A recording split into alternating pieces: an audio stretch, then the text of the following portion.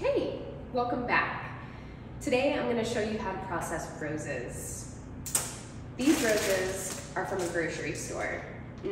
Normally I do not buy roses or flowers from a grocery store, period. I prefer to support local florists and my wholesalers, but sometimes that happens. These are from my husband. So we have we have roses today, and I wanted to show you how to process them. We're going to start by doing the obvious, which is by taking off the packaging.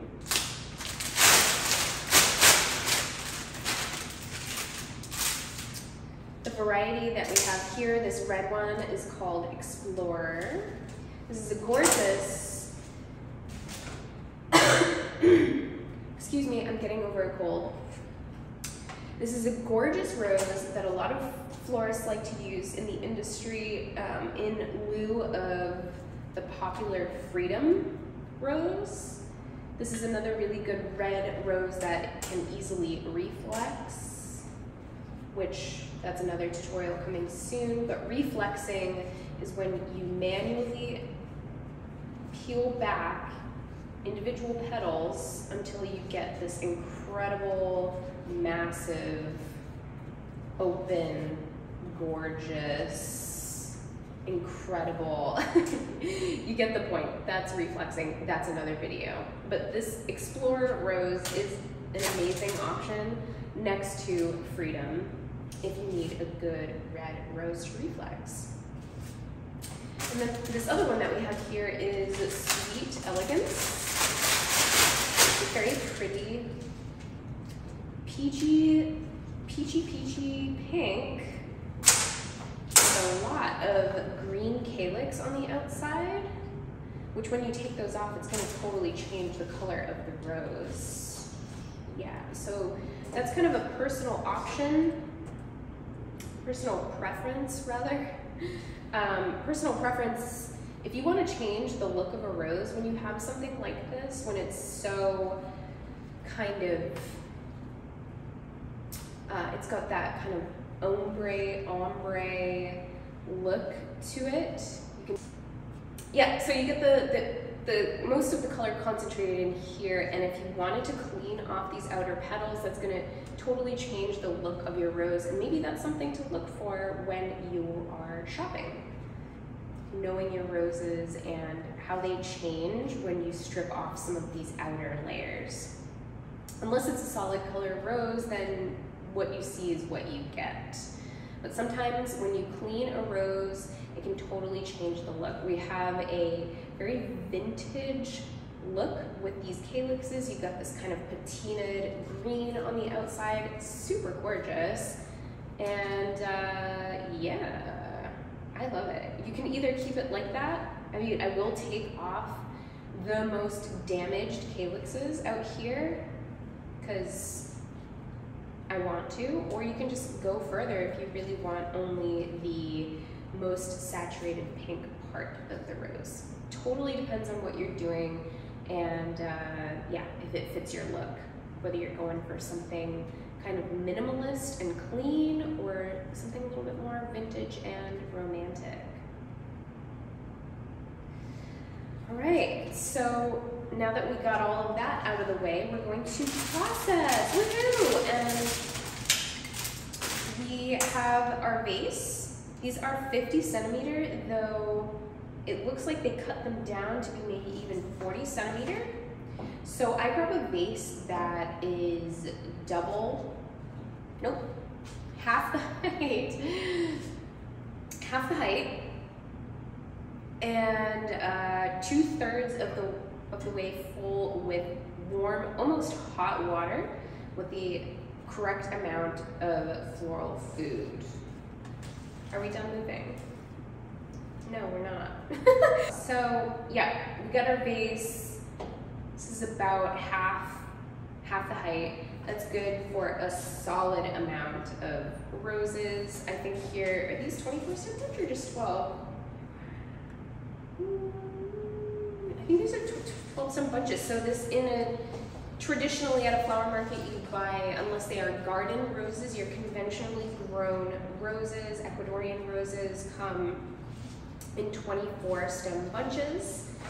And yeah, you can put in this small vase a good solid amount of 24, maybe even more.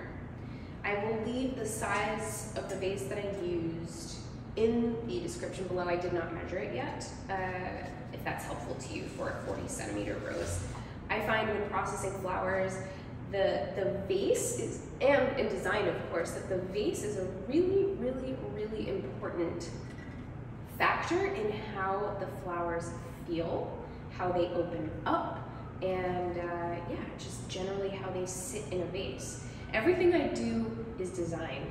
I'm not like not thinking about these things. I'm always thinking about how I can maximize the flower's life and its expression in every which way I can. And so even though that sounds kind of silly or corny, it's true. Having the right size vase will help them open up and flourish. So there we are with that.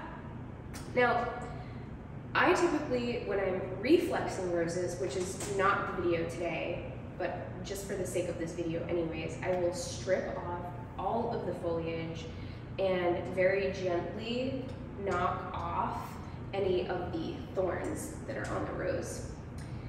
If it's not a reflex rose and I need some greenery for my design, I will go in and take off or leave, I should say leave, I guess it depends on where the foliage is growing on the rose. But generally speaking, I would leave, if the foliage comes up this high, I would probably leave, if you measure an entire stem, this kind of 1/3 up here, I would leave that and strip down the rest, and definitely make sure that you want to strip off all of the greenery that would be submerged in water. So if you need greenery for your design, leave on, if I remember correct, it's usually the top 2 kind of laterals of foliage here, top 2, maybe the 2nd tier down. So, boom, we got that, and then I do a nice long cut. The long cut is to create more surface area for the rose to drink more water, and it also helps keep the rose long. I don't cut at a blunt edge here because it makes your rose shorter and there's less surface area for the rose to drink. So that is really critical. That's one of the biggest things to practice when you're learning how to use a florist knife. Yeah, so just kind of this, but basically I'm dragging the knife gently and swiftly to create a long cut, and it basically doesn't, I don't really take any length off of the stem unless I need to, but generally speaking, you're going to be buying your roses by length. So if you need them to be long, you're going to want to keep them long. And when you cut, you're just going to drag that knife, and then it hits basically right at the natural end of the stem there. Yes. Sometimes you'll be able to feel too that foliage is just not that strong, like it seems to be falling off the rose. Go ahead and take those right off, because they will fall off anyways and just create murk in your water and bacteria, and you don't want that. And also it'll take energy where it could otherwise be going to the bloom. So it seems like this bunch, they're actually very weak foliage. I'm not designing with them with any greens today, so yeah, I'm gonna just go ahead and take all of that off.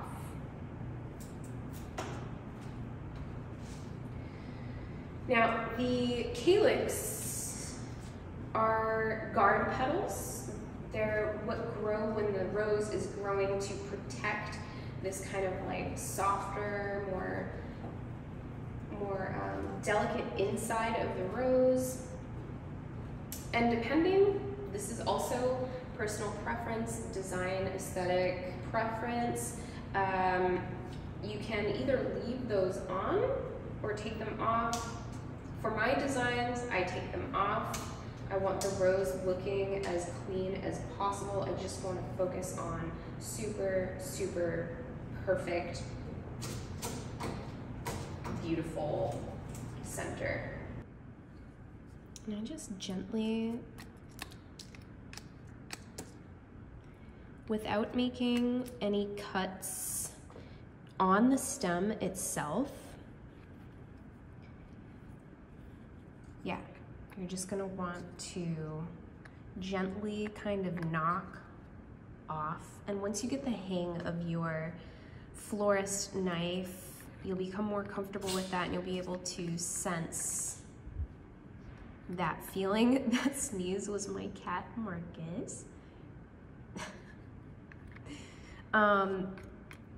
Yeah, so you're gonna wanna be really gentle with that, because if you're making accidental cuts or incisions into the stem, you're creating air, and that is going to decrease the life of the flower. So really watch out for that when you're cleaning thorns off. You don't want little cuts and nicks and holes in the stem, especially if it's above water.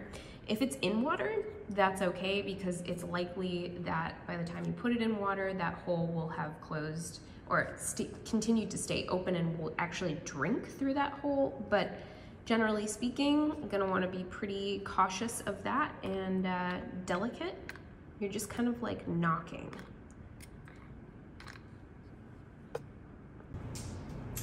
These roses did have no thorns, which I have no idea how they did that. I am seeing these like little nubs. So I wonder if in a strange way they somehow bred them to be like that. There's like these weird little nubs where it looks like thorns normally would be. So yeah, I'm kind of curious why they're like that. But so there's nothing to show you there as far as thorn removal goes. And it also looks like that on these roses. Gosh, I wonder if they're somehow breeding them for grocery stores that way. That seems really strange. Yeah, so these are the calyx.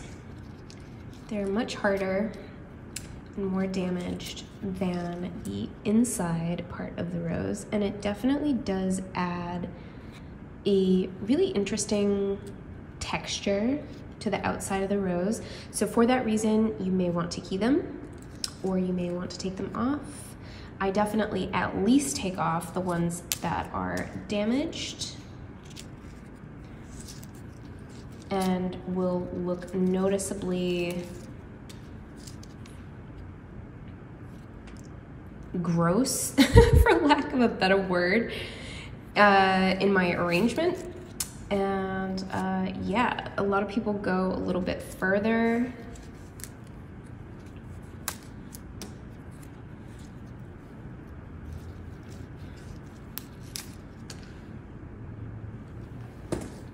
So side by side, again, kind of a preference thing. I think it adds a little bit more dimension, but you can also see how different they look. And also, because this is a grocery store rose, you see how these veins are so prominent? That means that this rose is a little bit older and dehydrated. So that means it's been out of water a lot longer than it would like. So that's another indicator of freshness.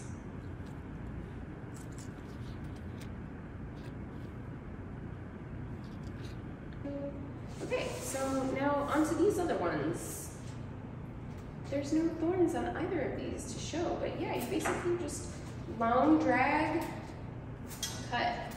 These greens are not strong either, so I'm just taking those right off.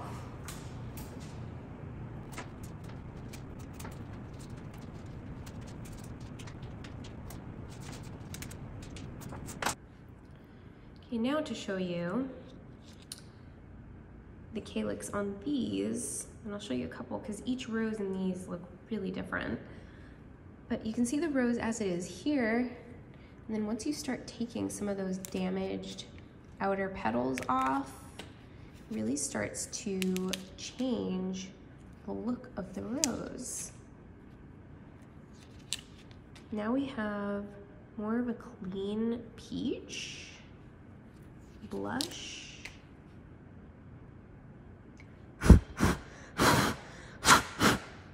And I just blew on it to help it open a little bit better so you can see that.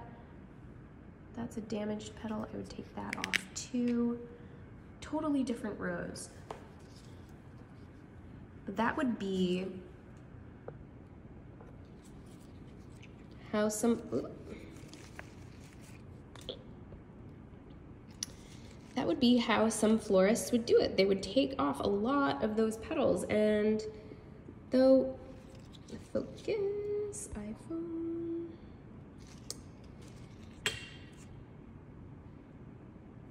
Yeah, I mean, you can see how beat up that looks compared to the one that we cleaned, and that is why we clean them. It makes them look really fresh and really happy, and customers are not gonna wanna see all of that damage.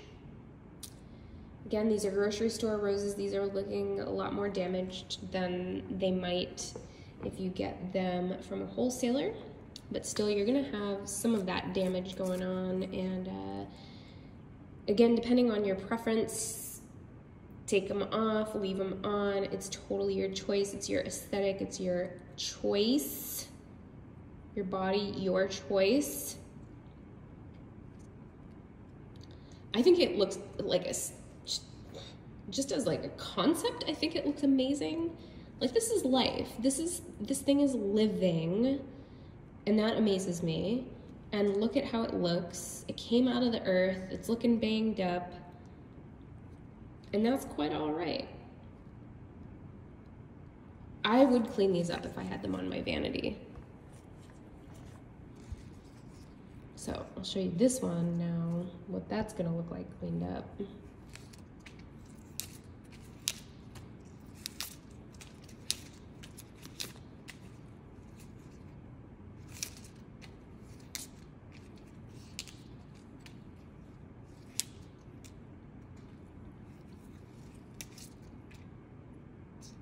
It's pretty amazing. I mean, you can see like how deep the damage can go on these, so you gotta kind of make a point at, gotta make a decision at some point to keep some of it so that you have a good looking rose there.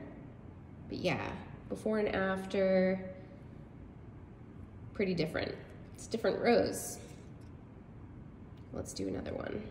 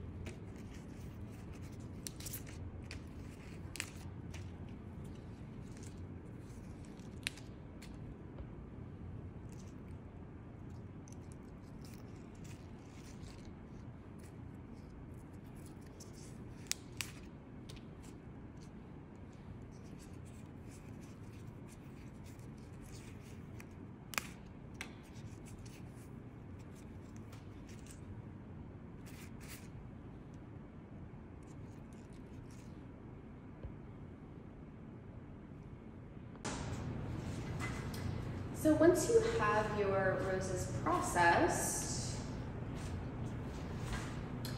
by the way, this size vase and the size roses that I have, it seems like I could fit about 50 roses, or maybe even 75, but I think if you're needing them to open, probably about 50 roses would be good in this size vase.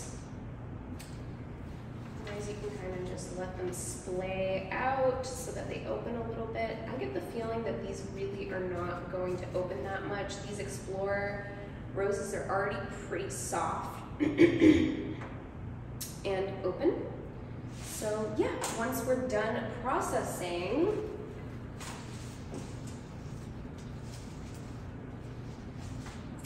we go ahead and shake our Floralife finishing touch. We give it a good split. Just kind of give it a rotation for an even coverage. Make sure that I'm getting the back side. I want these to be hydrated, properly hydrated, especially if they're coming from a grocery store. You know they've been through a lot more than your wholesaler. In terms of finishing touch, you want a light mist on it. You don't want it fully saturated per se, and you're gonna want to, when you are spraying, hold it at least 12 inches away, and rotate as you go. If you have a lazy Susan, that helps to turn your vase. I have a marble one here, but it's underneath the table right now. I don't really need it, but a lazy Susan helps a lot for design and for processing. There's a nice layer, there's little droplets. She's looking gorgeous, and I know that they're gonna stay nice and hydrated and lock in all of that moisture. Cool. Well, I hope this was informative. I hope that you learned something, and I'm really excited to make another one to show you when I have roses that have thorns, because processing roses with thorns is an entirely different thing, a little bit of a different topic, and I'm going to want to show you how to do that so that you do it properly. So I'll make another video on that, but for now, here's how to process roses. Thank you for watching. I hope it helped. If you have any questions, leave your comments or questions below, and we'll see you in the next one. Thanks so much.